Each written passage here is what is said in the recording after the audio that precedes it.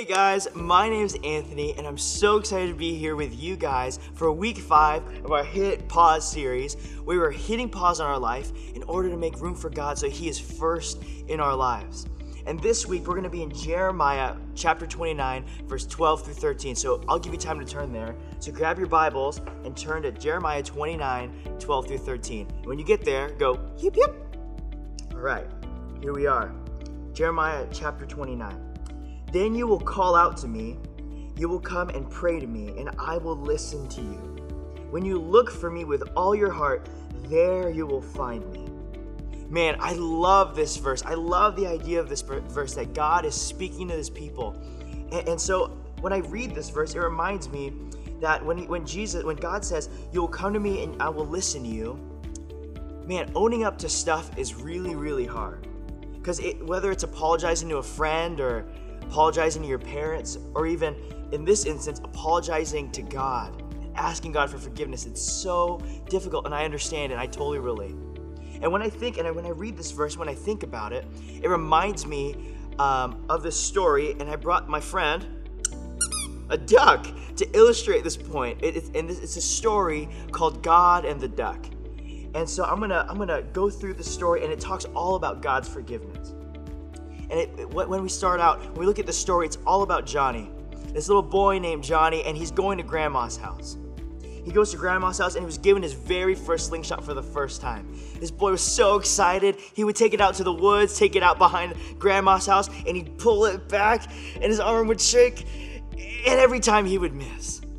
Every time he would miss, he wasn't very good, and he would get discouraged. He would try his hardest. He would never hit the target. So one day, when he was out in the woods, he was practicing, his arm was shaking, he'd let go, and the rock would fly. He was so discouraged because he couldn't hit one target. So he went back home with his head down, back to Grandma's house, and he heard this from the distance. Quack, quack. He got his slingshot, pulled it out, shook his arm, and right before he let go, he realized, oh no, that's Grandma's pet duck, and he let go. And wouldn't you know it, his aim was true. And Grandma's duck fell dead. And he grabbed his head, and he's like, oh no, what have I done? So as he panicked, he grabbed the duck, and he threw it in the barn, and he said, I don't know what to do.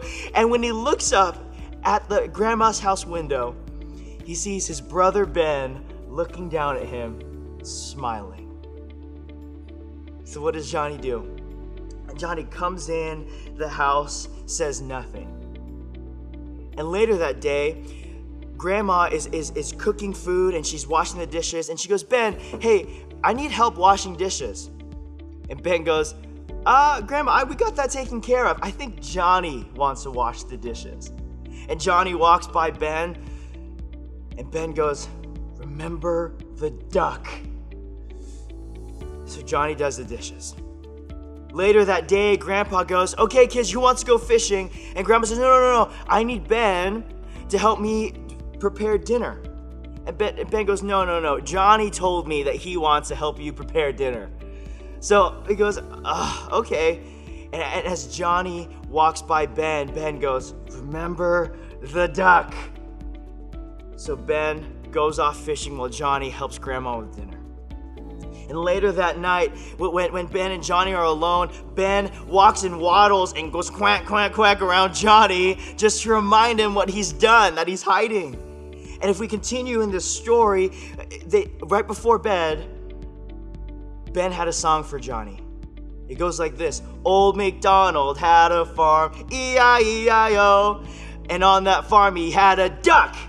E-I-E-I-O, with a quack quack here and a quack quack there, everywhere quack quack. And he had this song, and he would sing it over and over again, and Johnny would cover his ears and go, I don't want to hear it anymore. And that was the last straw. So Johnny mustered up all the courage he had, and he ran downstairs to his grandma.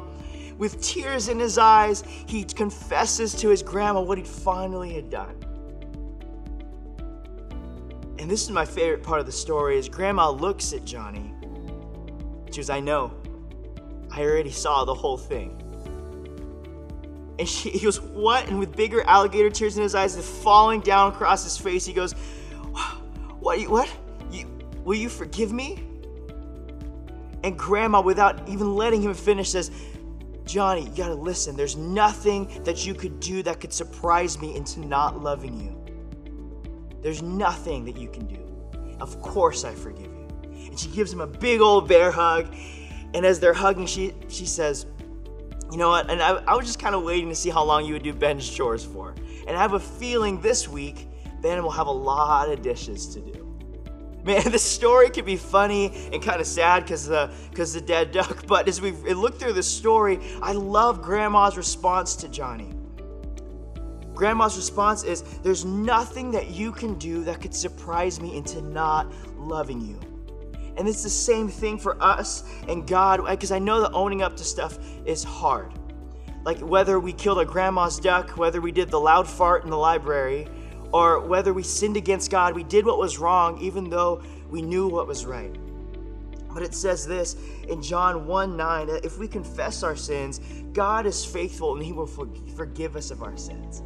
God is faithful to forgive you and forgive me. And I know that owning up to stuff is hard. But man, this week, if you're carrying that burden on your shoulders, I know what I did wrong, just like Johnny was. Man, this week, would you pray this prayer? Would you say, God, I have messed up and I have sinned against you. Would you help me change? Please forgive me. Just a simple prayer like that takes the weight off of our shoulders, and we can know that God is accepting and loving of us, and he's faithful to forgive our sins. So this week, would you go forth and would you go do that? We'll see you next week.